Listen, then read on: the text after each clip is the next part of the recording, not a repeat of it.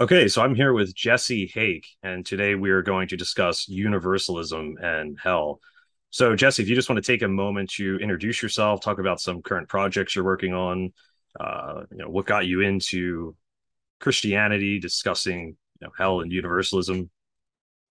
Yeah, thank you, Eric. It's great to be with you on your show, and I'm excited for the conversation. I grew up in the Christian faith. My dad's a pastor and a missionary, and I grew up thinking that any kind of consideration of universalism would be entirely out of line with, everything that Jesus clearly taught, and that was taught throughout the New Testament by Paul and others, and was just a terrible, kind of liberal doctrine. So, and I grew up in a loving family. I mean, not perfect, obviously. We have our issues and all of that, but really never was dissatisfied with the faith that I grew up with as a child, which is kind of atypical. A lot of missionary kids or pastors' kids have kind of a tough experience. And but I love my faith. I love Jesus, and it was only like in the last maybe even 8 years or so that I began to seriously, in my reading and thinking, theologically, exegetically, um, began to consider that, wow, maybe I, I was raised in a pretty widespread kind of Christian teaching and thinking that is just plain wrong. And that, Mhm. the majority of Christians have been wrong about this over history. And that's a crazy thing for me to start thinking, because I have like every reason, every problem you could have with universalism, I still take them seriously. Mhm. I take Jesus's teachings extremely seriously, and love, love him, love his teachings. So that's a problem if he doesn't teach that. And the church's condemnation of it, I converted to Orthodoxy a few years ago, maybe 5 years ago, after looking at it with my family. My wife wasn't quite so excited about it as I was, and so if the church condemns Orthodoxy, I take that seriously. Mhm. There's many great saints who clearly did not believe in universalism. Some that Mhm. do, but Right. if there's all these great saints, that's a problem. Mhm. Uh, the issue, kind of pastoral question of like, does universalism cause a kind of complacency or make life just seem pointless? Like, what are we all here for? If we're all going to be saved anyway, Mhm. uh, or it's a kind of injustice, like no it's an unsatisfying resolution at Mhm. one level from our current perspective of suffering, and watching so many people suffer around us.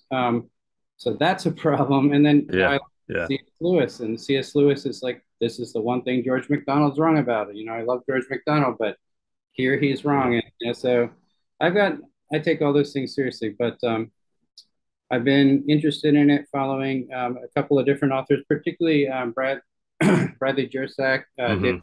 David Bentley Hart, have been really convincing to me in my reading. Likewise. Yeah, Mhm. Yeah. Yeah, yeah, for me, universalism just seems like the right teaching. It seems logically correct, morally correct.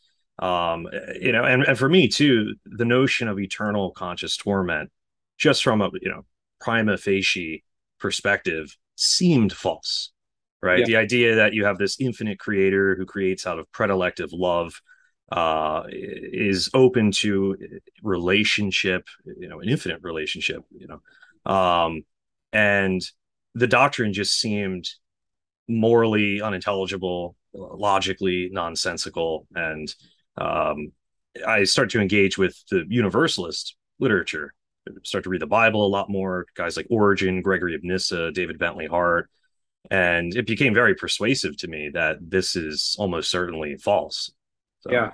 that's what got me into this specifically. You have, yeah. I began reading, cases that, like the Apostle Paul had no concept of eternal conscious torment, and that just Mhm. blew my mind. I mean, I had grown up with the whole, like, what is salvation? Salvation is being rescued from eternal conscious torment. Like, it was part of the definition of what happened on the cross. Mhm. Jesus had to be able to, you know, it took an infinite God being uh, killed in order to offset what I deserved, which was eternal conscious torment. I mean, that's how I was raised. Hmm. So it was crazy to me when I started to read material that said, actually, a lot of really solid scholarship from a wide range of scholars, in different perspectives, they all agree that Paul had no concept of eternal conscious torment. Hmm. He was, he's either an annihilationist or some Or kind of, universalist. yeah, Yeah. apokatastasis, like the Hmm. restoration of all things, universalism, and that those are categorical kind of things I had never taken seriously. So I began reading, and C.S. Lewis was definitely an annihilationist. He wasn't advocating eternal conscious torment. Now, C.S. Lewis doesn't get explicit about that, but I began to realize that really the two legitimate options, it seems like, are either apokatastasis, this restoration of all Full things, restoration. Yeah. or some type of annihilationism, where we're just like some people we know right now aren't really ever going to be fully created and they'll just be wiped out from existence. But of course, that you start trying to put it into Right. blunt terms like that, and it's like, it starts being almost as problematic as eternal conscious torment Hmm. in certain regards. So Right. The idea that God would even create a state of affairs whereby yeah, annihilation is even possible, that yeah, he yeah, cannot bring these creatures to full restoration yeah, is becomes problematic in itself. yeah, that he wouldn't complete a creative project, like, Yeah, he and would lose in some sense. yeah, and that some of us um, would be based, yeah, abortive, or really never properly started by God, because that's the only way to kind of save it, in my opinion, is to say Hmm. that, well, God actually never really properly started that project, Right. that was just something, but uh, I mean, it just falls apart rationally, and I've come to believe, because I'm not a fundamentalist with regard to scripture, but I do Hmm. take scripture very seriously. I believe it's Holy Spirit inspired, and a powerful means of God's grace in our lives and all of that. So I take it seriously, and if the Apostle Paul and Christ, teach annihilationism or eternal conscious torment, even, I'd have to wrestle with that seriously. Oh, for sure. Yeah. I can't just brush that aside. So yeah. All right. Well, that was great. I think that was a really good opening. So we'll get into the first question here. What is universalism, annihilationism, and eternal conscious torment? So we kind of touched upon it a little bit, but if you want to expand on it a little bit, or Yeah, I think it's a helpful three categories. In my upbringing in kind of American evangelical and specifically Reformed, Calvinist tradition, these things also overlapped with soteriology, the doctrines of salvation, and you would have questions like, you know, how many how many people, is it inclusivism or exclusivism, and some of these categories that related specifically to who's saved and who's not. But I think that those three categories are really helpful. I would say that annihilationism is the idea that um, persons can be removed from existence. Somehow God allows a free spirit to begin to, take shape among all the other free spirits, all the other persons in existence, and yet they end up choosing life apart from God, which is nothing. Mhm. God is the life of life. God is, the being of being. And so a choice away from God is a choice ultimately of non-existence. So Mhm. C.S. Lewis advocated that. You get that in The Great Divorce. You get this hysterical and amazing images near the end of the book where a wife is talking to her husband, who's actually a theater. He's really into theater, and he's basically been play acting all his life, kind of made this whole big character out of himself, and he thinks he's hot stuff, and his wife is like, you're so self-deluded, and he's shrinking as he's talking to her, and he shrinks down into this tiny little crack in the ground of heaven. So she's in heaven trying to persuade him to come with her. Hmm. And he's like, no, no, no, like I got it all going on, I'm cool. But as he's talking about how great he is, He's he just kind of fizzling away. Yeah. disappears in insignificance. So it's that idea that a rejection of reality, a rejection of life with others, which in this life entails suffering and death ultimately, but Hmm. that rejection is ultimately, a choice for non-existence, and so that's annihilationism. Annihilationism. And there's a lot of teaching in the Bible that points in that direction, certainly. Hmm. And then, eternal conscious torment. I'm not 100% sure if David Bentley Hart kind of coined that phrase, but he sure hammered away on it. Oh yeah, for sure. Well, Yeah. and then, of course, he flips the script, and I think he did coin the phrase infernalist, Yeah. to describe it. Infernalists. Yeah. Yeah. Hmm. So he's a rhetorical, kind of, he uses like Thor's hammer when he's writing and Oh yeah. smashes away rhetorically. Someone said real quick that David Bentley Hart floats like a butterfly but stings like a bee, and I thought that was the perfect description of Hart. It's just so true.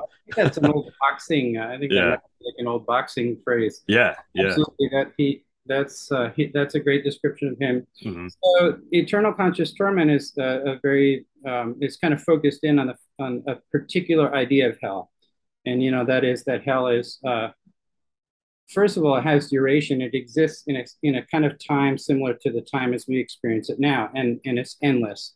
And so we're going to be conscious of our suffering for an endless duration of time as we know it now, which is, as you said earlier, when you start to try to really articulate it, Hmm. like a psychologically incomprehensible concept. I mean, Right. it's so horrible. You just recoil at the Hmm. real contemplation of it, or articulation of it. So, and then finally, restoration of all things, a Greek phrase that shows up, I think, only once in Paul, but gets used a lot by some of the church fathers, apokatastasis, or universalism, the idea that all are saved, ultimately all are restored, um, is is the third option. So I think kind of logically, those are the three basic categories. There's tons of nuance Hmm. within Right. within all of them, but those are three good general categories. Yeah. Yeah, I think it's interesting to note too that the idea of a literal heaven and hell doesn't find its origin in Judaism or Christianity. It's really a Greek origin. Plato articulates it in a rather unambiguous fashion, much more than the Bible does. Yeah, yeah. The Bible in the Old Testament, you really have this kind of very nebulous realm of the dead, right? It's not that similar, like from a Tartarus or Hades, Hmm. but it's not dwelled upon much or talked about much, and it's just kind of a gray, deep holding house of the dead, and yeah, there's not a concept of punishment, torture, that kind of thing in the Old Testament, or really a whole lot. I mean, there's little glimmers that different people, but of like a resurrection, Right. but yeah, that comes in very strongly.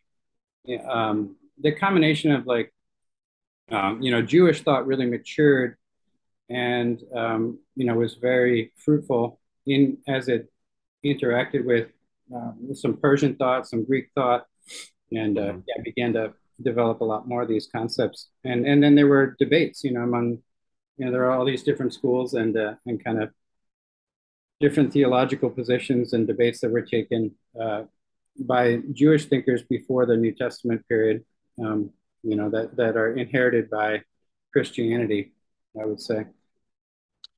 Right. Great, man. That's great. All right, let's see here. Oh, my laptop's a little messed up. Give me a moment. Okay, question two. So universalism was at its most numerous in the first 500 years of the church. So what happened? To my understanding, it disappeared for quite a while. And then in the 19th century, it started to pick up more a bit. So what would you say happened there? Yeah, that's a super complex question and Yeah. really important one. I don't think there's any one simple answer to it, but something substantial definitely seems to have happened. And when that's the case in history, usually, you've got multiple reasons, right? Mhm. Layers of reasons over time. Dr. Ilaria Ramelli, who's written some very influential books on the history of the doctrine and teaching around apokatastasis, once said that she was working on a book. She has a lot of health issues, and this hasn't come out. I really would love it if she could finish it, but she said she's working on a book that is on the political, theological, pastoral, ecclesiastical, social, historical, and even linguistic causes for the rejection of the doctrine of apokatastasis or universal restoration in late antiquity by the Church of the Empire. So she puts that in quotes. That's kind of key to her thinking. Mm. The Church of the Empire, mainly under the influence of Justinian in the East and Augustine in the West. So she hints at where she's going with her answer to that question of what caused this. Something to do with Christianity becoming a faith of the powerful and the mainstream, faith, Mhm. and something to do with Justinian's relationship to the doctrine. And he's, of course, the one that's overseeing the Fifth Ecumenical Council, where these famous anathemas are issued. Afterward, there's a ton of controversy about those anathemas. Are they, some scholars don't include them, don't consider them to have been issued by the council itself, and just to be kind of tacked on by some of Justinian's scribes, his kind of court scribes after the fact. But anyway, she says Justinian in the East and then Augustine in the West. Augustine, of course, there's debate about how well he really read Greek, and Right. he was Yeah. a preeminent Latin rhetorician, legal rhetorician. He actually taught rhetoric in the emperor's own court in Rome. Promoted up from the colonies or from the provinces, North Africa, and but there's some indication that he made some basic grammar errors, when it came to his understanding of Greek and his teaching of, doctrine of his particular version of the doctrine of original sin, particularly when he got very polemical, back and forth over that doctrine later in life. And he begins to, he actually writes about the misericordia, the gentle-hearted ones. Augustine describes, and he says there's 7 different types of universalists, and he doesn't condemn Wow. them. Now, a few, he says these are heretical, but the majority of them, he's not saying they're heretics. He's just saying I disagree with them. Hmm. He Right. disagrees with them, but he describes them as the big-hearted ones or the gentle, the merciful The ones. merciful ones. Yeah. Yeah, Yeah. and it's there's but his theology becomes so he's such a systematically brilliant thinker and so profound in all kinds of good ways that his theology just kind of carries all subsequent Latin based Western theological thought owes a massive debt to Augustine in many wonderful ways as well, but some of that thinking about the nature of the fall and soteriology got locked into theologically ideas about a kind of legal guilt, where Hmm. you're condemned and you're condemned once and for all, and you're condemned to hell. Right. And so theologically, Ilaria Ramelli seems to say, there's some seeds sowed by Augustine that really were influential, and then some of the politics actually around Justinian, and politics. I mean, the doctrine that you're going to burn, and be conscious of your torment forever in hell is a powerful uh, Very. weapon. It's a Hmm. terrible weapon. So it is used to control people. And there's actually debate among some of the early church fathers explicitly about a number of them would say things. Maximus he says there's debate about whether Maximus is a universalist or not. But one of the things he says at one point is, I could give you the more wonderful mystery. I could explain to you the full and wonderful mystery but I'll leave it at this for now. And he's talking about, we're going to die, we're going to be destroyed, and he leaves it there. He doesn't Mm. go on to the full restoration. But that was a very common. Now he's living after, just after the possible condemnation at the Fifth Ecumenical Council. He's in a charged environment with regard to that doctrine, but he also probably very fully subscribed to an idea that was common among the early church fathers. Several of them, Gregory of Nazianzus is explicit about this. Of course, his good friend Nyssa, doesn't bother and just gets, puts it right out there. But a lot of the church fathers are clear that they personally believe in universal salvation, but they're not going to preach it from the pulpit Hmm. because they believe that it causes confusion to people Right. and allows for a kind of moral laxity. And and that's they have a positive motive there, but it's also the flip side of this fact that the doctrine of hell is such a powerful tool that can be abused then. So Hmm. you might have a pastor who really loves his people and says, I'm not going to just blatantly preach universalism because I don't want to confuse and cause my people to stumble. That's a good, you can see a kind of generous motive there, whether they're Right. right or wrong. But then you take someone who's trying to hang on to power, whether they're a bishop or an emperor or someone, uh, and to hang on to power now, they're gonna preach some hell and brimstone, fire and brimstone kind of get in line, people, or you're Hmm. going to hell.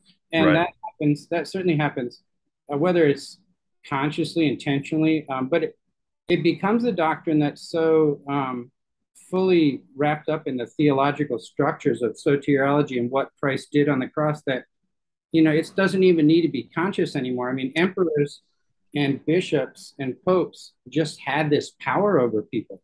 Hmm. It wasn't like they were calculating, what's a doctrine I can use to control these people. They had it. It had been given Hmm. to them. It was supposedly sanctioned by the Fifth Ecumenical Council.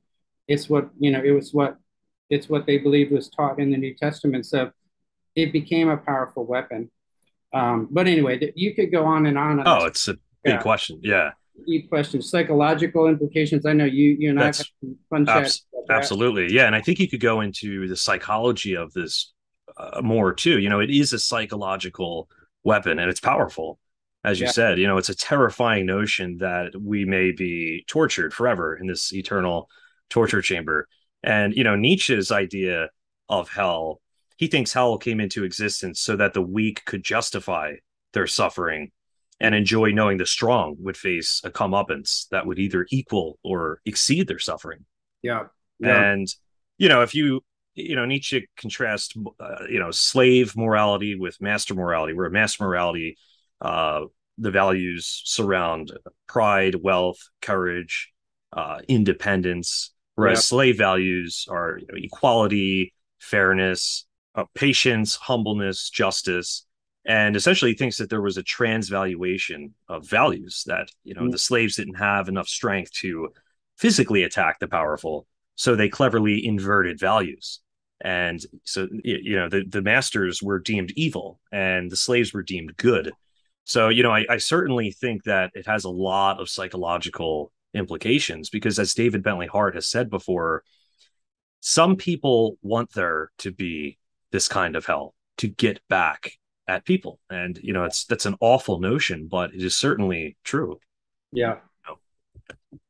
Yeah, no, that makes sense. I think sadly we do have some really dark and deep personal Yeah, motivation, resentment. resentment, Hmm. and those, some of that's very understandable in the case of people who are terribly, abused and traumatized, and um, you know, we want there to be a kind of justice, Hmm. for these oppressors, and we're all oppressors in certain regards, Absolutely. and Hmm. victims of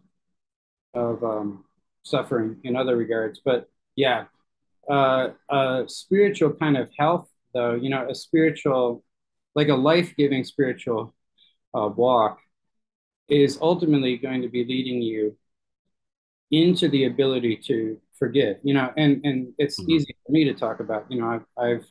I'm not a child who suffered, sexual abuse or something in my Hmm. childhood.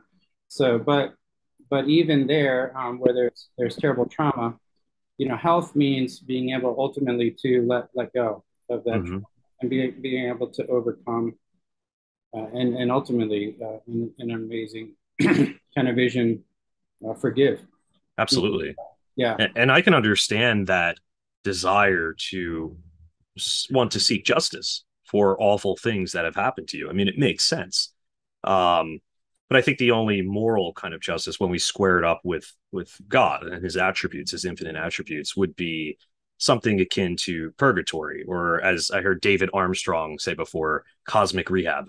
You know, yeah, so that's a form of justice where the person undergoes change and yeah, correction, and it's reformatory yeah, instead of just perpetual torment forever and ever that results in yeah. nothing. There's Even even more explicitly, George MacDonald says, justice, ultimately, justice is when the one who did the wrong um, does the right thing. So, Yeah. in the place of the wrong that they did. So, uh, and that is deeply satisfying to think that I am responsible to do the things I should have done, or to do the things rightly that I've done wrongly, and that's a responsibility I have. It's profoundly empowering Hmm. and satisfying, at this deep level. So, and George MacDonald has talked about that. Jordan Wood, a young contemporary Maximus scholar, talks a lot about that and Hmm. draws that out of Maximus as well. So that, and it's right in line with what you were saying from, David Armstrong. The rehab of purgatory is Hmm. ultimately um, a continuation of this life's responsibility to say, I need to repent. I need to turn from the way I do things in a negligent way or a hurtful way and do them in a right way. Jordan Wood even goes kind of wildly into this zone of we transcend time ultimately in our human personhood and can write all of history, which is a kind of wild transcendental way of thinking about that whole topic, but a beautiful one. Yeah, absolutely. Awesome. Okay, so question three, what did Jesus believe regarding hell? So a lot of even atheist scholars like Bart Ehrman um, agree that Jesus didn't teach anything about eternal conscious torment. It was more of an annihilationist perspective. So what are your thoughts on that? Yeah, that's another good question. You really got them lined up. Yeah, I would fully agree that the majority consensus among scholars right now is that Jesus Christ taught annihilationalism, not universalism, but certainly not eternal conscious torment either. But that comes as a surprise to a lot of people because we just hear all the language of the weeping and gnashing of teeth and the outer darkness that is in Christ's teachings, and we assume that's all of that terrible, very visually, gripping imagery is describing eternal conscious torment. But another really great scholar has written a book, The Geography of Hell and the Teaching of Jesus. Gehenna, Hades, the Abyss, the Outer Darkness, where there is weeping and gnashing of teeth. Talk about a long title. That's again, Papianos. And a really scholarly work again concludes that Christ, although he has some universalist language, is an annihilationist. And the basic thinking behind that is that the fires that are talked about in the prophets, these um, fires of the age or eternal fires, as they're often translated, that show up in some of the later Old Testament prophets and then are picked up in, their intertestamental literature, like the Enochic literature, and then Jesus Christ uses the same language and imagery. Those actually come from battlefield imagery, like in the Middle East, where after a great battle, um, all of the kind of refuse and bodies and everything would be cleaned up by building these massive fires, and there would be a burning that would take place. And the idea is that these are divine fires um, set by God and maintained by God, and the the idea of a fire of the age, the Ionios fire that we translate as eternal fire, is actually a fire that consumes all of time. It consumes the entire age. It consumes time as we know it, time itself, so that the entire age is burned up in a kind of purifying fire, and all that's evil, all that is against God, opposed to God, is utterly annihilated, purified, burned away, and what's left is, the victorious kingdom of God. And so it takes this kind of old Middle Eastern battlefield imagery, and it's very colorful and powerful, but it's actually a profoundly, positive message. If God is a good God, God is burning away evil, purifying Mhm. the world of evil. And we live in a world that is a mixture of God's imminent, presence with us and obvious suffering and evil, and the wheat and the tares, right, that Christ teaches. So even though the majority of scholars are annihilationists with regard to Christ, and even though I have a little history training, I have a master's degree in history from St. Andrews University in Scotland.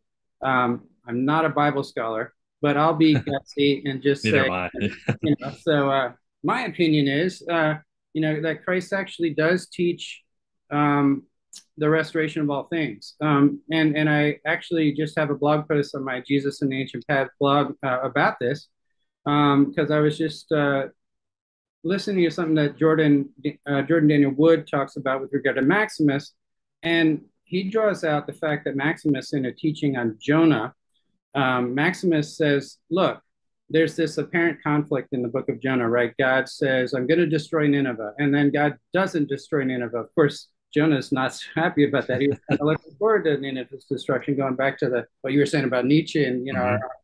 um, but Maximus resolves the tension in the book of Jonah by saying, look, our destruction and our salvation are always the same thing. It's two sides of the same coin. And Maximus is explicit about that in this exposition of the book of Jonah. And Jordan Wood says this is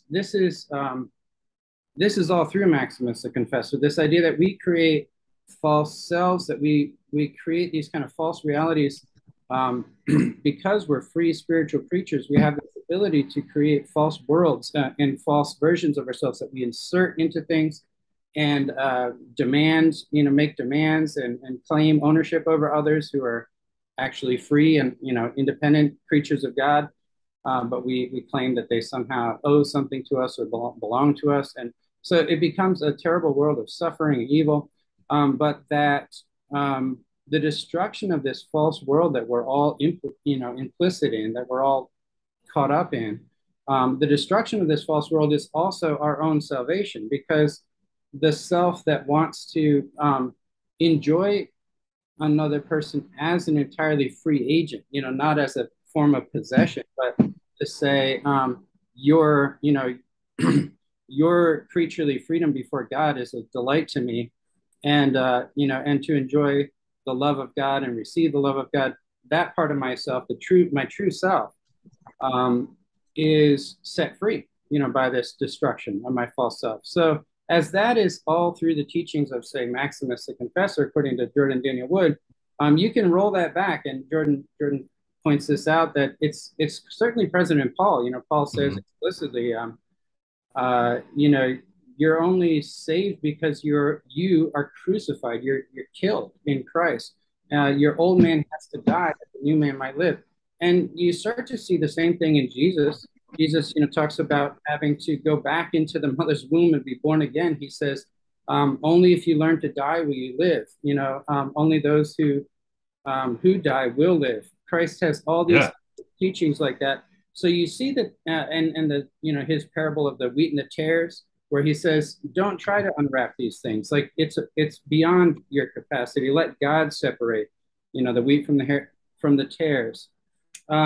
And yet, Abs- every one of Christ's teachings is this unbelievable dilemma that he presents us with. Like every single parable, we're always left divided, right? Cut cut to the marrow, the sword of Scripture. So we're left, in a sense, having to separate the wheat and the tares, but only in our own heart. Okay, so the teachings of Christ continually demand that, and I think a lot of the kind of really apocalyptic, judgment language that Christ gives is best understood as a judgment now, in this moment of me. So I am being forced to say, how am I the goats? How am I the sheep? And Hmm. and I need to make a choice. Let me now Right. be judged. Okay, I was a goat, running the Yeah. wrong. Let me turn and be a sheep and and Hmm. and repent. So it it's not it's not about a final judgment in a temporal sense, in a sequential sense. It's about Right. a final judgment in an ultimate sense, that Hmm. I am being judged by God Himself, my own Creator, in a very final way. But Hmm. that judgment is ongoing. It's immediate. So when I hear the gospel read in liturgy, I'm being judged and I'm being called Yeah. to repent. In So the I, here and now. in the here and now, Yeah. And exactly. real quick, Jesse, I think that's important.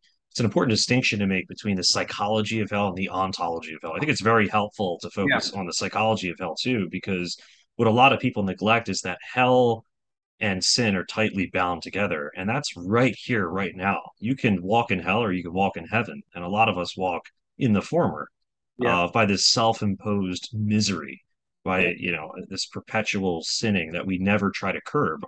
We just keep yeah, walking in corruption. So I think it's certainly important to focus on the here and now as well. So that was great. yeah. So I would be so bold, without being a Bible scholar. I mean, I'm just, we're two guys Right. sharing personal opinions. I mean, based on a lot of reading and thinking, and we care and Mhm. all of that. But yeah, I'd be so bold as to say that Jesus taught a veiled universalism. So he's talking about the annihilation of evil and of our Mhm. evil selves. And he's talking about that up front. That's the explicit, most visible message across the teachings of Christ, is an annihilation of our evil selves. Um, but just beneath the surface, there is this constant, Christ both has some language about that you've pointed to recently, Mhm. us knocking on the door of heaven, which the gates of Revelation say will never be shut, right? I mean, the Right.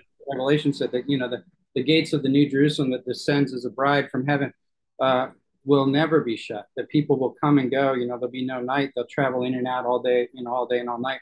Mhm. But there are these devastating passages where Christ is saying, you'll be knocking at the gates and I won't know you. But then there are other teachings where he's saying, you know, I'm knocking on your gate constantly, open the door, let me in. Right. So um, I think that Christ is veiling, he's meeting us where we're at. I mean, we're in hell.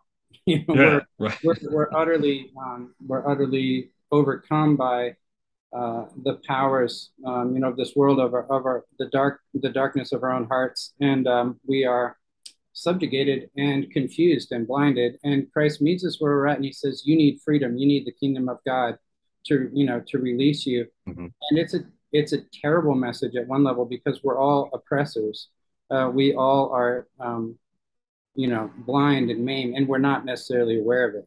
So Mhm. we Yeah. don't we don't know. We don't realize that we need this judgment of God. We need repentance, and so Mhm. Christ meets us where we're at, and it's not just a simple, sweet and soft message of universal salvation. It's a terrible message of annihilation, and therefore, it's very understandable that it's been understood in multiple ways across history. Jesus also says, all sin shall be forgiven. I forget if that's in Mark or Matthew, Yeah, but he says that. So if all sins yeah, are to be forgiven, what does that yeah, mean? It seems to completely contradict the idea that someone will be tortured forever. yeah, you know? yeah. He does, and but then he also has this mysterious reference to right, the sin against the Holy Spirit. You know Mm. that can't Mm. be forgiven. So these things terrify people, and there is, it's not as simple. That unfortunately, I don't. there are profoundly universalist verses and teachings in the teachings of Christ, and as you're referencing. Hmm. But then there are also several that you you certainly at the very least have to say it's understandable why people wrestle. It's understandable why C.S. Lewis would say, I love everything about George MacDonald. He's my greatest teacher. And, I became a Christian. I mean, Lewis virtually says in multiple places, I became a Christian because of George MacDonald. Lewis, the great divorce that I've already referenced, Hmm. Lewis imagines himself falling asleep at his desk with his books. His head hits the desk and a few books like fall off onto the floor. And as he's snoring on his desk, he has a dream, and it's actually Dante's. Lewis dreams himself through Dante's own journey into paradise and God's presence. And when he's in heaven at the end of this journey, this Dante-esque journey, the final guide that he receives is George MacDonald. And so George MacDonald is his great teacher in this life, and then becomes his guide. And he's the one that teaches Lewis how to live in heaven, right? Hmm. But Yeah. with all of that, Lewis confronts him in heaven. It's almost comical, and it's like, well, you were wrong about one thing, universalism, right? I mean, literally in the story, and in George MacDonald, Lewis sort of corrects his teacher in that on that one doctrine. Elsewhere, Lewis says, I would love to be universalist, but Christ so clearly teaches otherwise, Mm. that I can't. So Lewis was Mhm. an annihilationist, and that kind of thing is understandable because the verses, the teachings of Christ cut both ways so intensely and with Right. such powerful imagery. So, Yeah, that's great. Okay, here. So, what are some scriptural passages that indicate universalism? So, we touched on a few there, but if you want to incorporate a few more, yeah, I mean, I'll maybe just mention there's many, and there's, yeah. yeah, you and I both read that all should be saved. I Mhm. think Hart has a great list there. Maybe we can Yep. share that. But and there's so many good books on this topic. But the oh, good, you've got it right there. Yeah, Yeah, the most famous. I'll mention one, then you give some more. sure. The kind of I think central one is where Paul talks about when Christ has subjugated all to the Father, and God shall be all in all. It's in 1 Corinthians chapter 15. There's this sequence where, by the time you get to the end of it, and that particular Greek phrase, God being all in all, Yes. it's an incredibly, the grammar of that is so demanding. All Hmm. is repeated twice, and it's God being, not only the present with all, but the source of all, so that evil has no place whatsoever. Absolutely. Yeah. So Yeah. there's multiple passages, but that one kind of stands out in my mind. Yeah, this is pretty similar from John 12:32. And when I am lifted up from the earth will drag everyone to me. Mm-hmm. And um John 12:47, for I came not that I might judge the cosmos, but that I might save the cosmos. Mm-hmm. And I mean, for everyone watching right now, this is That All Shall Be Saved by David Bentley Hart, and he has just pages upon pages of just Mm-hmm. universalist passages here Yeah. that seem to be implying it. But Yeah. anyway, If you're just going to play a numbers game, I do the universalist passages win. Although, yeah, it's been such a contentious topic for 2,000 years of Christian history, sadly, that everybody's people wouldn't even agree on that. But I think right. if you could step back out of all the massive emotional baggage and whatnot, the numbers game, I do think the universalist passages win. So I have a quote here from Keith DeRose, and he says, I judge the support strongly enough that if I had to choose between universalism and anti-universalism as the position of scripture, I would pick universalism as the fairly clear winner. Mm-hmm. So Yeah, expanding yeah, upon your previous point there. Okay, so question 5, why is universalism believed by so few? yeah. This is obviously related to the question about Hmm. why did it virtually disappear, which it did. Yeah. And we both had a few thoughts on that. Hmm. I think the best answer to this is the same answer you were giving. There, just the kind of the dark psychological reasons we have for hanging on to the idea of someone getting locked up forever, right? Hmm. Even in this world's court system, you can understand the mother or the father who, whose child's been murdered and they want justice. Now, it's not it's not the ultimate the healthy thing for us, but you can Yeah. understand that urge to say, I want to see Hmm. that person, on the electric chair or whatever, Yeah. the terrible kind of outcome might be. So I think that's part of it. Um, but really the history of the church, it's people who take the Bible seriously and who take, these are good things. Taking, in my estimation, taking the Bible seriously is a very good thing.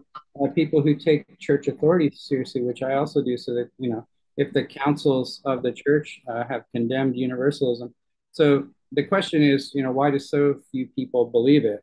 It's because it's been um, exegeted out of scripture and it's been condemned by the great authority of saints who have lived holy lives and taught infernalism.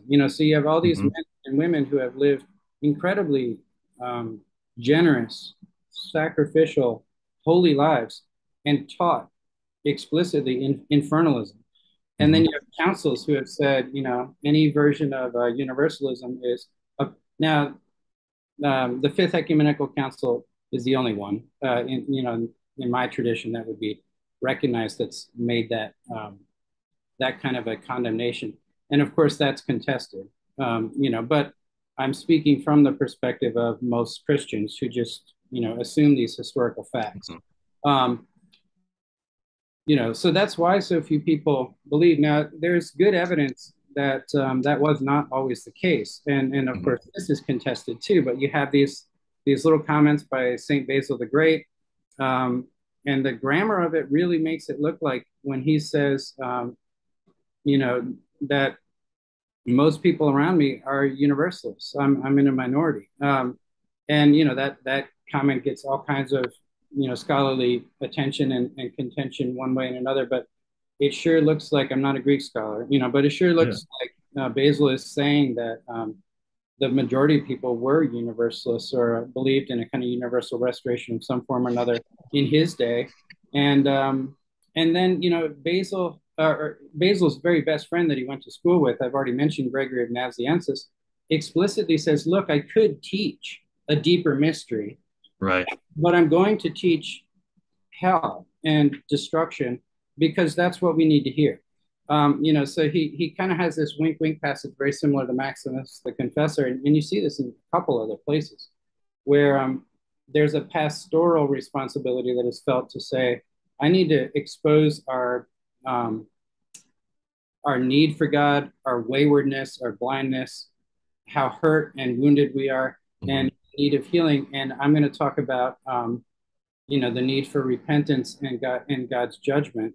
And I'm not going to go further to the fact that ultimately the gospel has to imply a universal restoration, because so that kind of veiled nature of it, you can make a good case even in the teachings of Christ himself. Universalism is veiled. It's not, you read Hmm. some passages from the Gospel of John, which, Hmm. by the way, is kind of considered the holy of holies of the Gospels themselves, liturgically.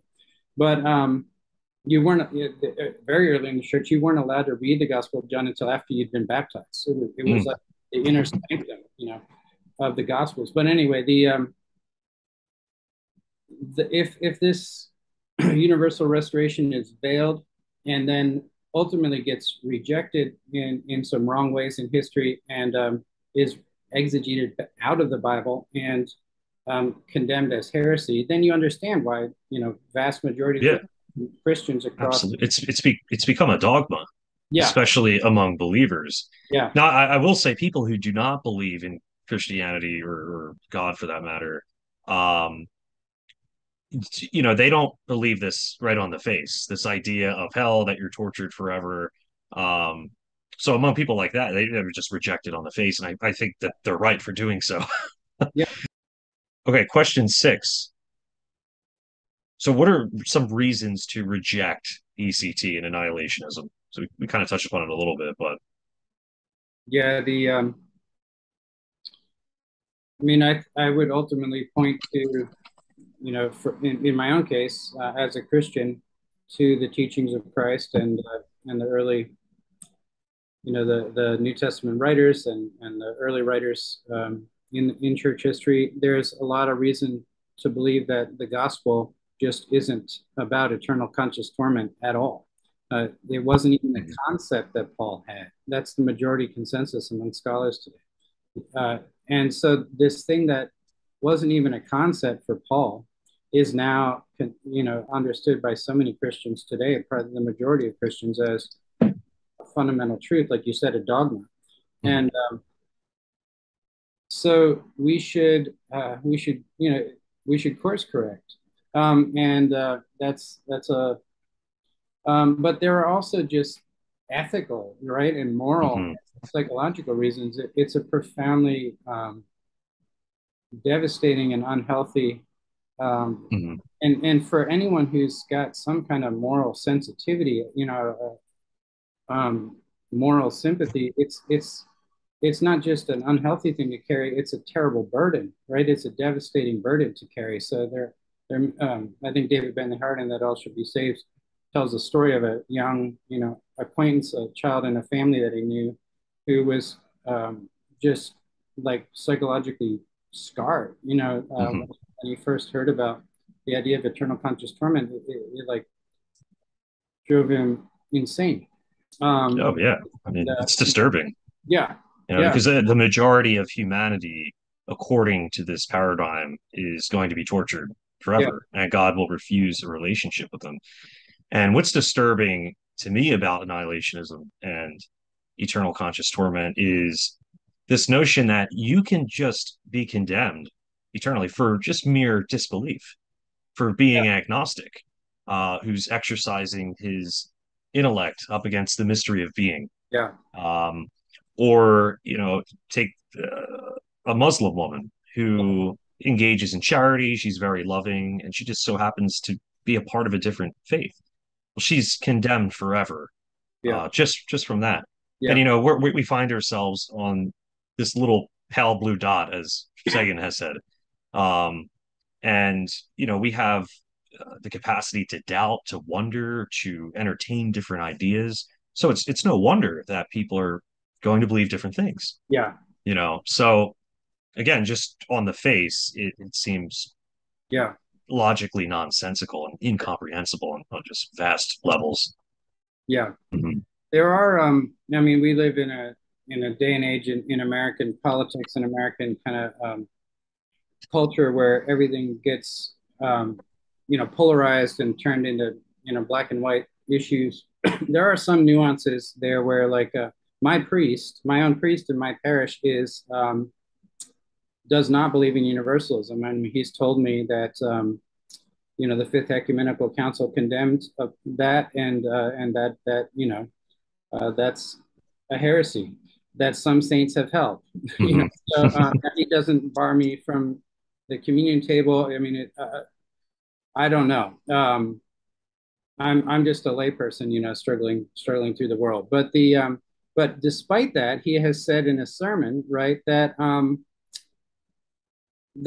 he believes that there are so many good-hearted atheists out there who are doing just what you've described, which is um, making a moral and an intellectual judgment. Taking all the evidence they can, looking at the description of God that they've heard, everything they've received as far as who God is, and then looking at the state of affairs, in the world. Right, And, right. and my priest says, look, I believe, and he always has these funny little, he'll have like a smile and say, this is a me original, this isn't proper Christian theology, but I'll tell you what I think. And he says, I believe that all these atheists are going to encounter the true God, the loving God, and they're going to realize that they had been given terrible distortions of God at one level, and never been given any opportunity to to see actual love from Christians. They just got, doctrine and, Yeah. you're wrong and all this kind of Hmm. either intellectual, bigotry of a certain type, or a representation of God that is, based in like a legal judge of the fundamental nature of who God is, which is so wrong and distorted. So he says basically, I believe all atheists are going to get a free pass. Like they just like back to ground zero when they actually encounter Christ, encounter God, after death. They get a whole fresh start. Like they get to ask all the questions all over again.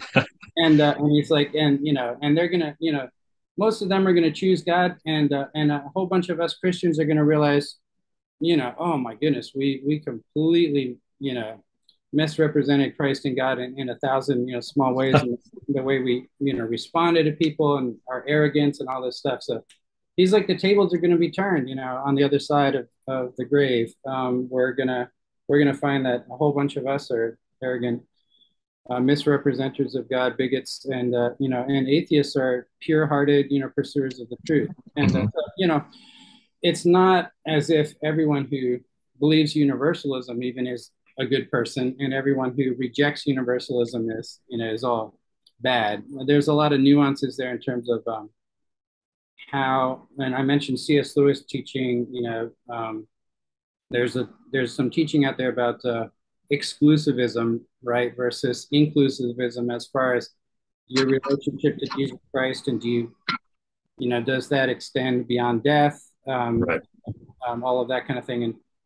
And we tend to turn the whole issue of universal salvation into too much, I think, of a black and white issue sometimes, by um, only thinking in kind of contemporary American evangelical categories of, have you, it's an all or nothing proposition. Yeah. This, Right. and Yeah, that's, and I also think a lot of people too, I've heard William Lane Craig say this, that, you have the choice. God gives you the choice. So God, extends a choice to us to choose yeah, something so incredibly mysterious, so yeah, foreign to finite minds, this notion of hell, your eternal yeah, destiny, or your eternal life. And, by that logic, it just kind of rests on arcane points of honor and power instead of concern for the goodness of God's creatures and uh salvation and the restoration. yeah. It really rests on this kind of, it seems, psychopathic wrath that God just desires to impose upon finite minds. Well, that's the one side, is the wrath, but that question of God gives us free choice, Mm, isn't like, that's where my priest, for example, would say, like, even after God's reset the table completely, and Christians turn out to be the bad guys and atheists turn out to be the good guys, right. still some of us on both sides of all these lines are going to choose hell. And that's like Hmm. C.S. Lewis's famous line that, the gates of hell are locked from the inside. God's Right. like, unbolt those doors, throw them open, and the Yeah. people, I'll keep shutting the doors and locking them. And that's psychologically true. Like that's what we Yeah, it could be, but I would concur with Hart that a rational soul yeah, cannot reject God forever. yes, yeah, So that we could draw a distinction between negative liberty and positive liberty, where yes, negative yeah, liberty, is freedom of just all of these indeterminate choices. You yeah, could just yeah, choose anything yeah, and you're free from constraint. Whereas yeah, positive liberty, and this is what I would align with the yeah, classical moral metaphysical tradition, yeah, Christianity, is positive liberty is where you become who you really are. And yeah, in terms of rational spirits, it's to become in union with God or yeah, aligned with the good. yeah. And in this life, due to sin, you could just take the problem of evil, religious pluralism. There's just so much going on that window is tainted and we cannot fully become actual, Yeah. so Yeah, I yeah, totally agree. I mean, I'm playing, playing the devil's advocate yeah, yeah. just a little to point out that I think that's a line of thinking about free will that a lot of people get stuck in. Mhm. But David Bentley Hart is brilliant on this. That yeah, and as you were just saying, we um, we don't understand what freedom is when we No. stuck down that line of to be constantly closing the doors on God, from this place of suffering. That's not that's not a capacity, Mhm. that's an incapacity. That's a profound brokenness and a profound blindness. And so yeah, I think you if you go down that path, you have to end. And this is where C.S. Lewis, he says, the doors of hell are closed from the inside, but he ultimately heads toward an annihilationism, because anyone who's Mhm. going to keep locking the doors of hell from the inside is Right. ultimately rejecting their own personhood, rejecting their own capacity to Mhm. choose anything good. And there's an infinite amount of good choices in God, right, in the life of God. So they could open the doors of hell and begin to make free choices, and that's pursuing life. But so C.S. Lewis would ultimately go to a kind of you uncreate yourself, um, Yeah, yeah. as it were. I, But I it just doesn't make sense of our experience together now, because you see mhm. goodness in people. Dostoevsky talks about someone who is condemned to hell, at the final judgment, in some kind of a proverbial, in some kind of a folk story in one of his novels. And but one of the angels sort of, I'm not remembering the story, so I'm just going to sort of tell it my own way. But one of the angels like pipes up, kind of like, well, wait a minute, they were headed to hell, but remember that one time. So this is a totally monstrous person, okay? Mhm. They're powerful. They've abused. I mean, they're like basically like a lord who's lorded it over some kind of serfs, and been terribly, Right. terribly, just a terrible person. But one time, evidently in their life, this person had some kind of compassion and gave like a rotten onion to a starving person. Okay, so like hardly an, they've got all the money in the world, but they did something generous. And there's this image that Dostoevsky uses where he's like, that if they hang on to that rotten onion, they will be pulled out of the fires of hell. So, the idea that this one tiny act of compassion and generosity within the life of a terrible person reveals to us something about who they truly are. Wow. Yeah, It that's pretty fascinating. is Yeah. ultimately going to be expressed in their eternal participation in our life together in God. Right. And one more point too, we're always aligned with the good. We're always pursuing the good, even if we pursue it in such a way uh that it's spoiled goodness. Yeah, So yeah, could a soul really reject the good forever? Eventually it might say, I'm kind of tired of being a selfish hedonist. I think I'm going to come toward God now, So yeah, um yeah. let me see here if I had anything else to add. Oh yeah, I did want to just touch upon again. I know we brought this up earlier, but this notion of eternal conscious torment and annihilationism, there's no room for moral improvement, or there's no reformatory measure by God. Um, what do you Yeah. think about that? Yeah, I agree. I don't think scripture teaches um, I don't think scripture teaches us a lot at all about what takes place after death. It's for some reason an intentional mystery, but it doesn't teach that it's the end of, you know, of our journey as spiritual beings. So that that reality that we're making free choices doesn't change. And so we're going to, as you said, we're going to continue to have this dynamic of even a wrong choice is a broken, incapacitated attempt to pursue the good. And that would continue Hmm. for free rational creatures um, after death. Hmm. And so we would continue to have the opportunity ultimately to respond to God's love and to Absolutely. Hmm. repent. So a saint that I love, a recent saint, was beloved as Elder Sophrony. I guess is now Saint Sophrony in the Orthodox tradition. Was headed an abbot of a monastery in the United Kingdom, and a famous French theologian, Olivier Clement, asked him, "Will all be saved?" This an Orthodox theologian asking an elder in a monastery who was much much loved, who's now passed away, and has many years later been called a saint. So Elder Sophrony answered and said, "As long as there's anyone in hell, Christ will be there with them. So that's, I think actually related to the question you're asking, which is God's presence in the form of Christ's own participatory love, with our suffering, Hmm. Right. doesn't change. That can't change. That's who God is, and our own our own capacity to um, well, everything we do is ultimately an attempt to find the truth of goodness, no matter how broken and how incomplete and confused and blinded it is.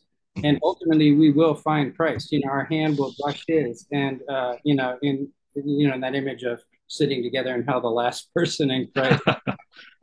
Ultimately, that person will find Christ and realize His love for them, His presence with them, and they'll unlock the doors of hell that they lock from the inside, right, and walk out. Hmm.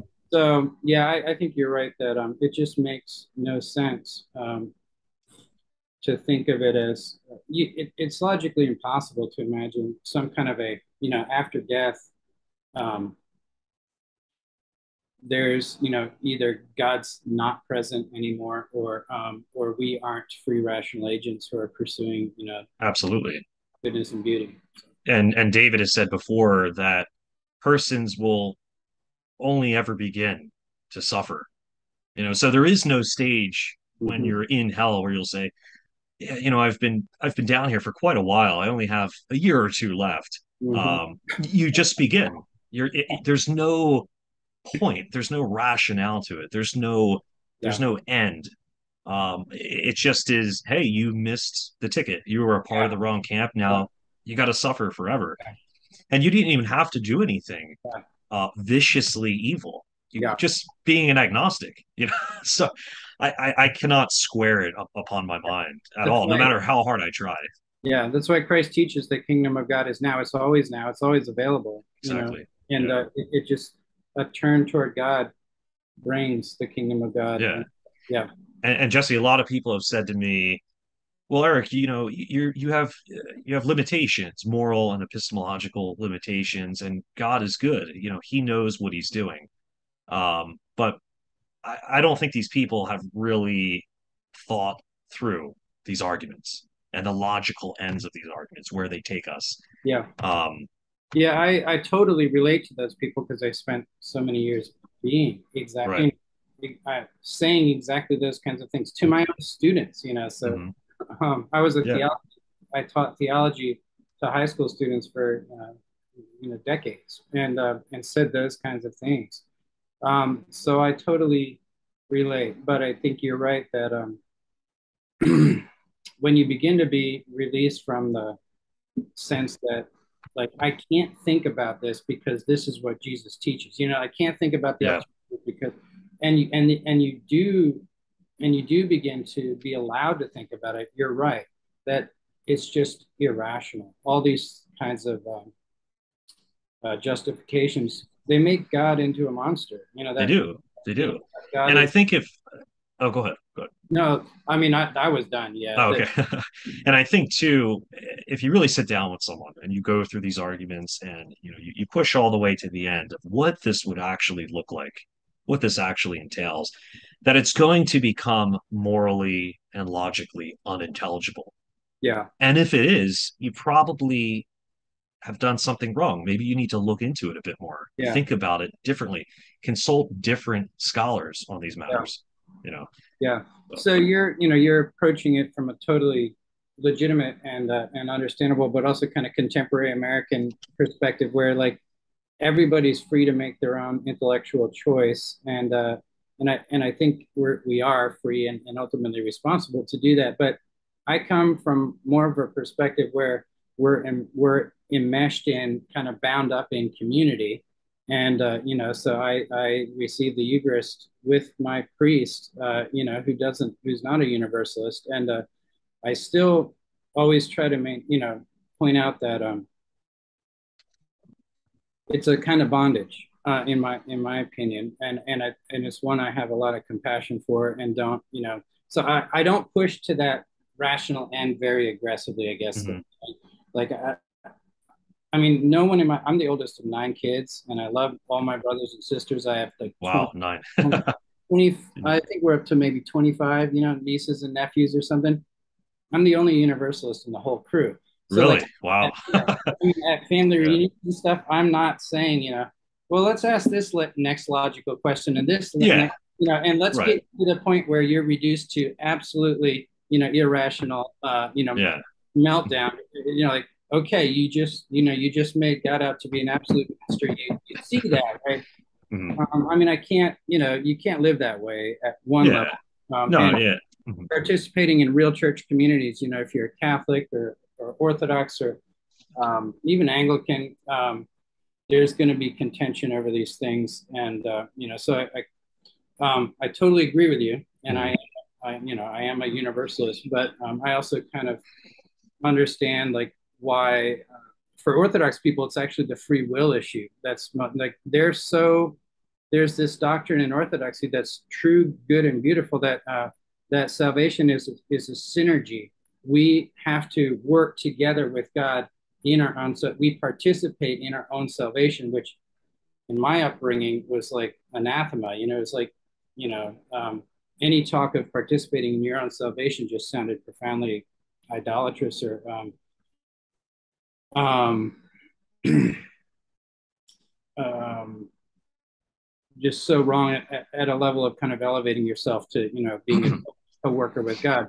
But I believe that is such a beautiful and critical truth. Now, it is Mhm. the icon of the resurrection. Christ reaches out. He's got them by the wrist as he pulls them out of their tombs. It's an image of Adam and Eve, and he's pulling them out of the grave, literally. But they've reached their hands up to him. So that's Orthodox people often talk about that as kind of a great image of synergy. We have to extend an arm, and but it's Christ who has the power to grip us by their hands are like lint, but they Mhm. are holding their arm out, and so the Orthodox reject universalism because they insist that we have to make a true choice, and we have to, we've talked about that already. Right. Uh, What is the true, yeah, yeah, the what is nature of the choice itself? Right. exactly? Yeah. But for all these different reasons, you're convinced that it just can't be what Christ teaches. Mhm. You're convinced that our synergistic, free, rational life with God, you have a misunderstanding of the freedom that says well, it has to allow for ultimately for rejection, for it to be truly, a synergistic, free relationship with God. I understand all these reasons why people Yeah. can't open their mind to the exegetical and the theological arguments for universalism. I wanted to add one more thing, Jesse, too. I wrote an article about hell, why even have children? Mm-hmm. And one of the things I've been thinking about lately is, there are parents who are firmly held in this conviction that if you don't believe that Jesus is the Son of God, you are damned for eternity consciously. Yeah. And I question how they can bring children into the world, Mm-hmm. because they're at least partially culpable, Yeah.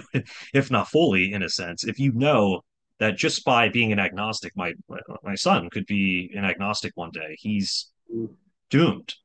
Yeah. And this kind of ties in with what David Bentley Hart has said before, that if really pressed through, they don't really believe that they believe it. Yeah. Yeah. So that's something that I've been thinking about lately, how parents who really believe this could bring children into the world, because I certainly would not. If Yeah. I thought that my child could be eternally tortured in this chamber that God has constructed, I would not have children, personally.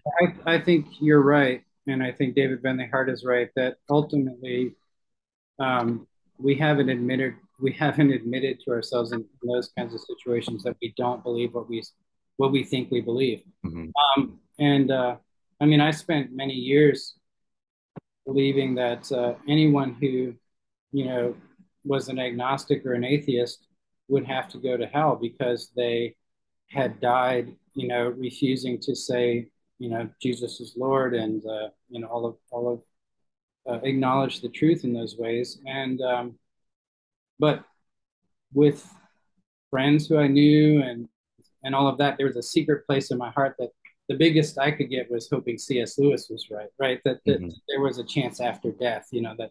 Right.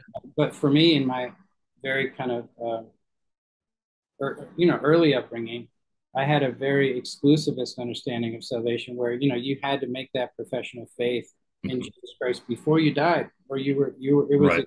a eternal conscious torment.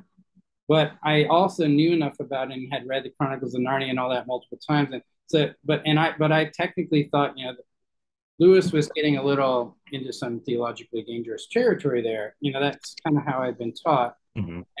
But I held on to it as a secret, almost like a secret place in my heart. I was like, officially, this is what I believe. Atheists are going to hell. But secretly in my heart, as a child or a young man, I was like, I'm really hoping Lewis is right, that they get a second chance. Hmm.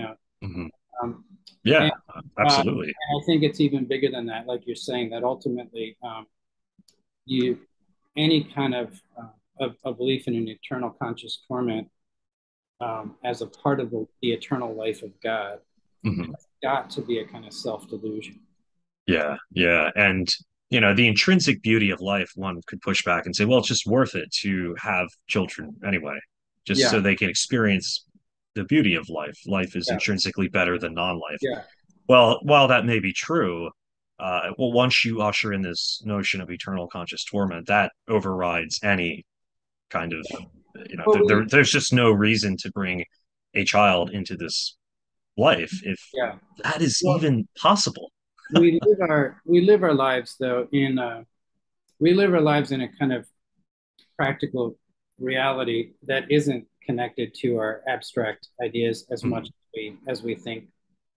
Um, we're not as rational or as consistent with our principles and abstract dogmas and whatnot as we think we are. So I just think you're right that people have lived for generations with this dogma that would literally make it horrific to take that risk of sending a child to eternal conscious torment. But the reality of the beauty of life on a day-to-day basis, more often than not, now even amidst suffering, life is beautiful. I There's would agree. and that kind of existential reality, phenomenological reality, wins out. So Right. we end up loving someone, we end up loving a child and wanting the child to have the opportunity to love others, and you have children because of the experience of love and beauty and joy that you want to perpetuate. You want to share, Yeah. and that's deeper than our dogmas. But people can't confront that fact that it is a profound conflict with the experience of life that is sort of more real to us than our dogmas. We can't actually analyze that conflict. Yeah, absolutely. And I'm not, I wouldn't ascribe to antinatalism. I think although it's a strong argument in certain respects, so I agree with you that in the face of suffering, life is still better than non-life. And there's this example from the philosopher Justin Mooney. Have you Mm-hmm. ever heard of him? Yes, I have. I Yeah, don't well, know the example you're talking about though. yeah. So he talks about the rainforest and the Amazon, and Mm-hmm. if you had the opportunity to press a button to annihilate it, would you do it? There's a lot of suffering. Most people would not do it. Yeah, Why? yeah, It seems to imply that there's something better about the intrinsic nature of life and beauty than suffering. yeah, Now, I totally agree with that, but like I said, when you usher I'm sorry, eternal conscious torment into the picture, that just seems like the evil of all evils. yeah, And I just, you run a very serious risk of having children, especially for those who are fully convinced of it. yeah, Like I said, I've spoken to many parents that say, "Oh, no, I totally believe that. You are yeah, going to hell forever." And I've asked them, yeah, "Are you concerned about your children? They might just not believe this one day." And yeah, so yeah. this leads into my next question right here, Jesse. Are there any good arguments for eternal conscious torment? I mean, the only one in my mind is if you're so convinced that it's what Jesus Christ taught, I Mhm. can I can relate I can relate to that misunderstanding, of Christ's teachings because there are a few passages. Um, One that you and I have talked about briefly that I do think is one of the most compelling, where Christ talks about standing uh, us coming and knocking, on the doors of the kingdom, and God saying to us, "I never knew you." Where Yeah. did you come from? You don't come from a place I know. That's. Hmm. But I think that points in a kind of annihilationist direction more than anything else. It's literally saying you come from nowhere. You're not my creature. I don't know the place you're. I don't know your origin. Like, which points to a kind of you've left yourself out of reality. I don't think any of that holds water. I don't think that's an understanding of the passage. But when you take passages like that, um, I can relate to why people would interpret them. You have Yeah, to certainly. pile combine that with something about the outer darkness and the gnashing, the weeping and the gnashing of teeth. All these are words of Christ, and it's understandable why people feel like, okay, the love of Christ binds me. Like that's a powerful thing. And he also teaches eternal conscious torment. You're in this profound dilemma. Then you love Jesus, understandable. Hmm. Why you would love Jesus.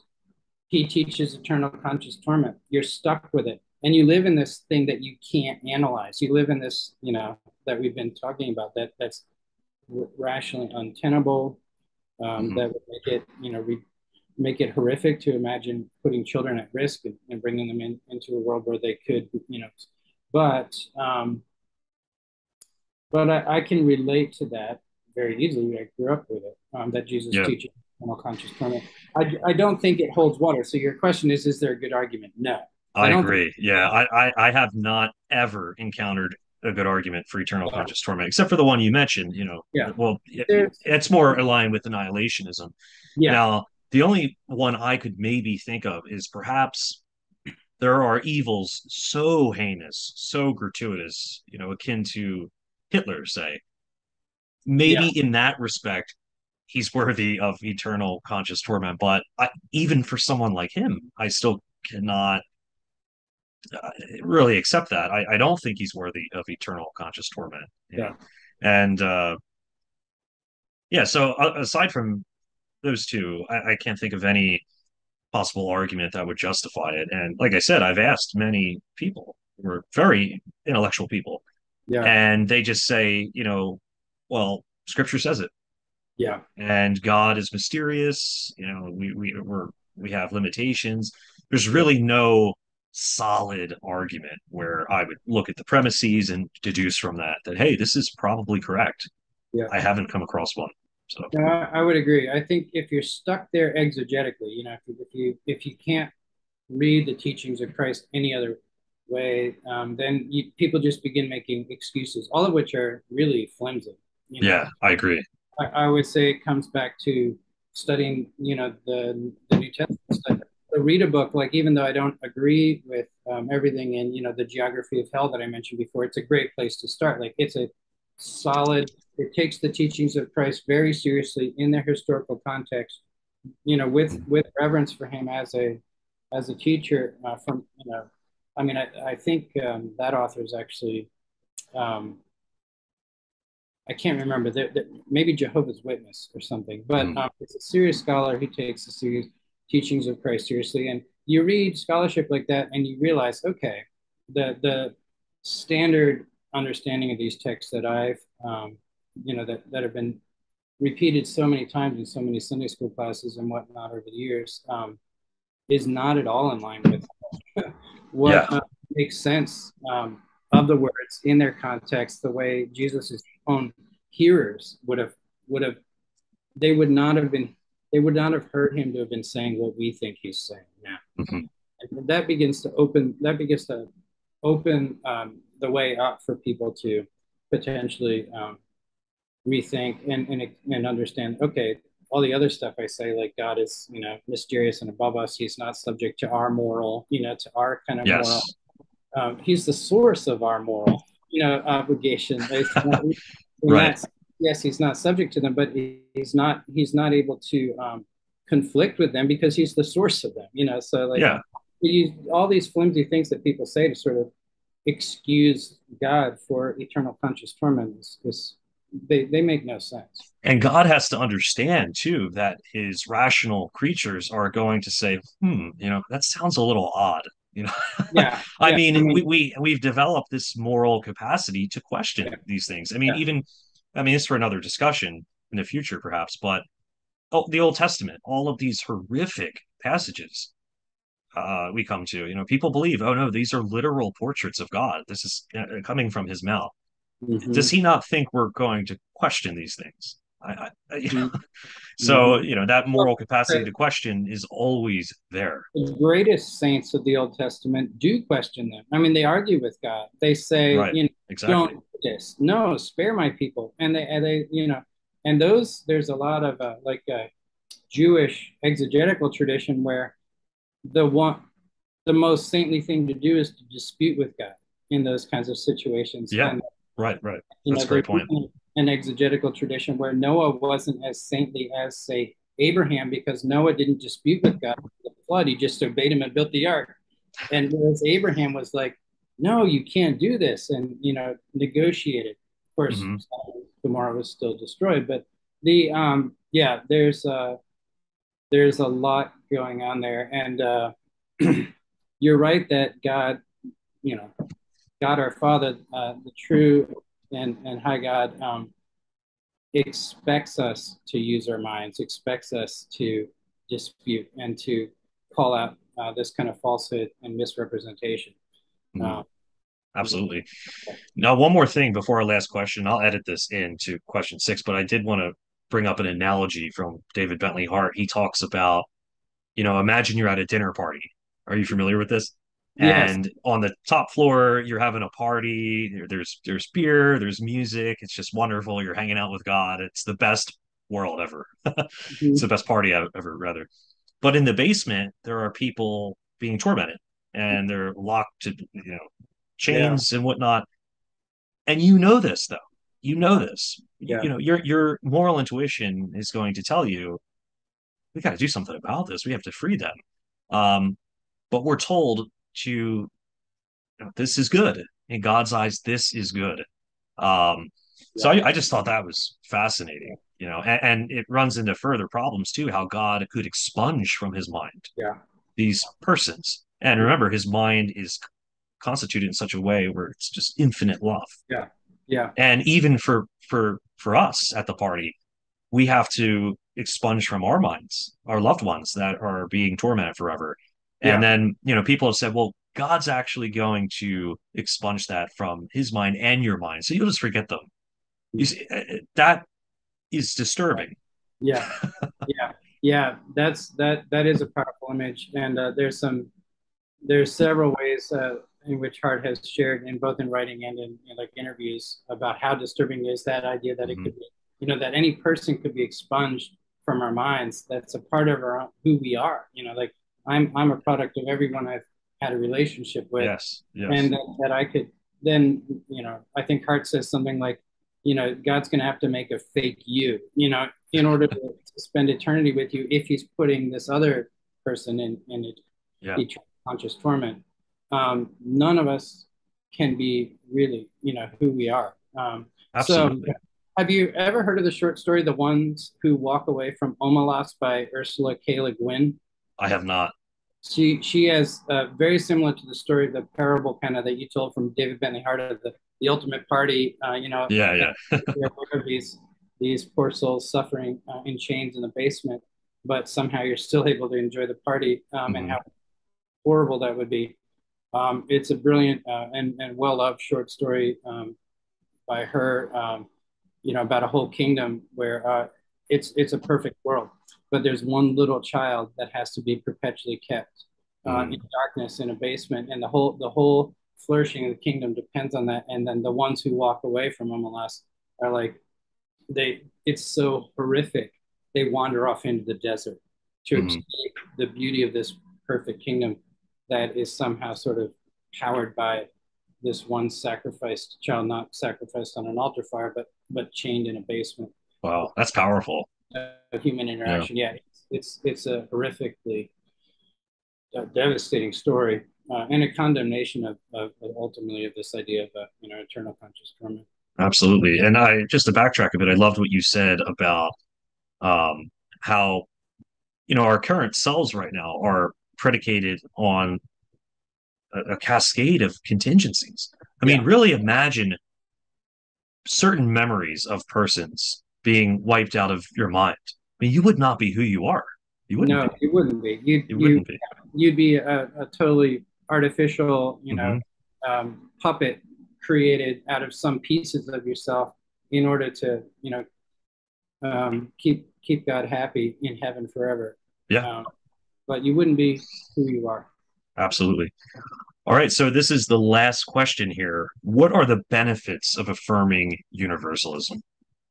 Yeah. For me, being forced to think about the true nature of freedom that we talked about, that's been very powerful, and um, my own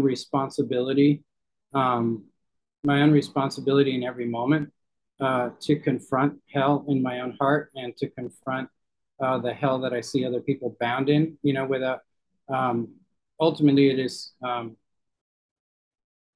ultimately we're responsible for ourselves, and I don't think you can sort of you're actually doing yourself or anyone else any good when Mhm. you're too much of a savior complex, and you're gonna set everything right for everyone else. But one of the great saints says, if you save yourself, you save the world. That this idea that we need to confront the evil in our own hearts.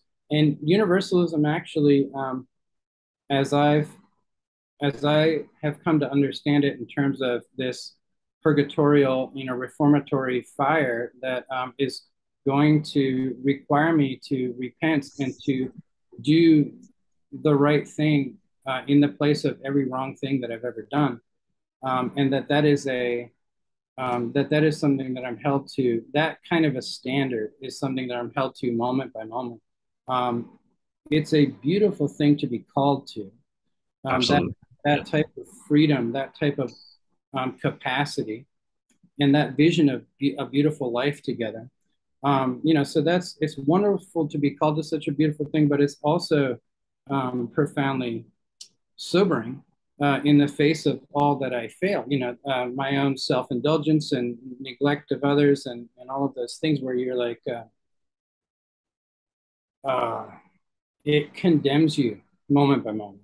Um, Such a glorious vision holds you accountable, moment by moment. So I find it just, I have found it to be the opposite of what, I can relate to the concern that a kind of simplistic lib, universalism can be morally confusing or, sort of let you off the hook. But as you truly contemplate what God calls us to ultimately, it actually has the opposite effect of holding me to a tremendously high standard that I see myself falling short of continually. Mhm. And, and that's both a beautiful calling and a sobering um, call to repentance. So, Yeah, and what's the point of forming meaningful relationships if the vast majority of them are going to hell forever and you'll never see them again? So I think there's a greater onus on love, and love becomes even more crucial and more sacred when you're interacting with persons yeah, that you're going to interact with eternally. yeah, So it gives me more incentive to you know think about justice and seek justice. yeah, Um, yeah, it's a beautiful vision, yeah, and everyone should desire that vision. You know. So yeah, I agree.